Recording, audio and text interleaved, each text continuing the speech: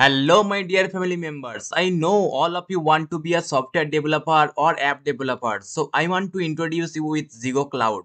This is a global communication service provider which provides us developer-friendly, powerful SDK and APIs to build many communication features on our app, such as video call, chat, video conference, live streaming, etc.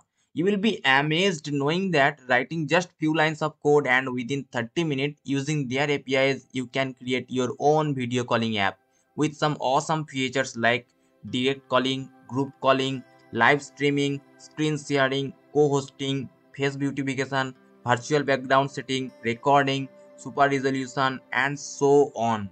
So now to get 10,000 minutes free, sign up with me. Give your name, last name, country, work email,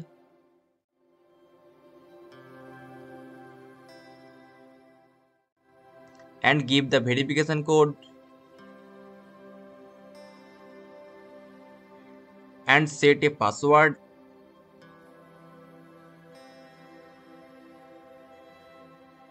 As soon as you submit, you got the features. So if you need a fully customized video call SDK or any of these, then links are provided in the description box. You can visit that. Okay, let's see both coding questions which were asked in Accenture On Campus Drive 7th September. So the first question is actually repeated, that is climbing stairs, and it is third time that is being repeated, right? So please read the question. Actually, I have solved this question in the previous videos. That's why I am not reading this question and I am not giving the solution, just showing you solution, right? Okay, let's just pause the video and read the question, right? So this was the question. I hope you are pausing the video and reading, right? Okay, and this is the solution. You can pause and write the code, or you can write the code by yourself, right? Okay, now let's go to the next question that was also repeated. That was actually asked on Accenture On Campus Drive 3rd August, and it is now again repeated on 7th September. That is nullify prefix, right?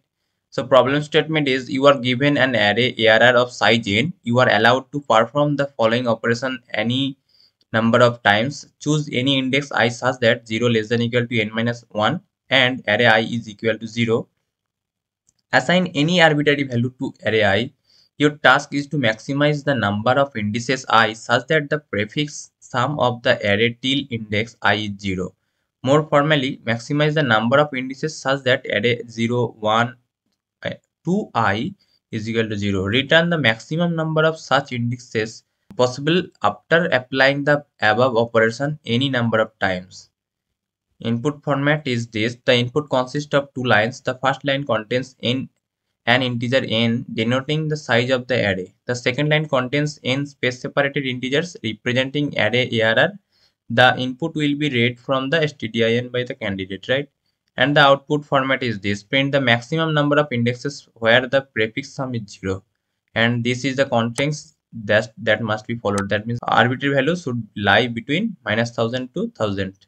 And here are the sample input given, that is 5, and these are the array elements, and the output is 3. How? I am explaining. If we give an arbitrary value to this 0 as -2, then 2 minus 2 will be 0, that is being count 1, right? And then 2 minus 2 minus 1, 1.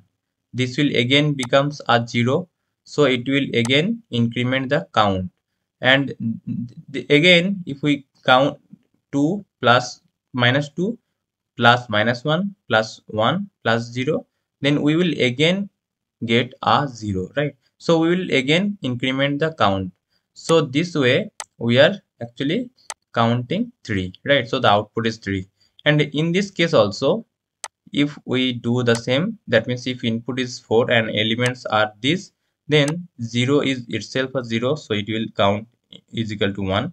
And now 0 plus 0 is equal to also 0, so it will increment the count to 2. And this will, from 0 to this, if we add them, then it will also give a 0, so it will increment to 3, that the count will be 3. Now if we do for the same to the ith element, I mean the last element, then it will also give 0. So it will print 4, right? So the count will be 4. So the output is 4. Okay, I hope you have got the logic, right? So please pause the video and try to solve the problem, right? I am not solving in this video. Actually, I am giving the solution in the comment section. Please check that and modify that, right? I will give a probable solution. So please modify that, right? After all, if you need any assistant, then please let me know. I will be there, right? Okay, all the best for your today's exam or your upcoming Accenture exam. Thank you for today's session.